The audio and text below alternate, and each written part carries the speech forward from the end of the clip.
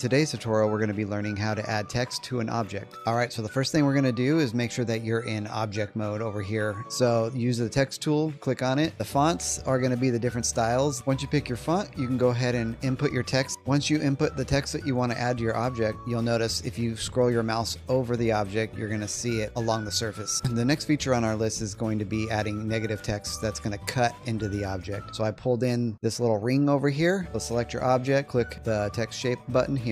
Select your text, bam, again, bring it around. So once you have it placed, actually right click here on the text, change type, and we're going to make it negative part.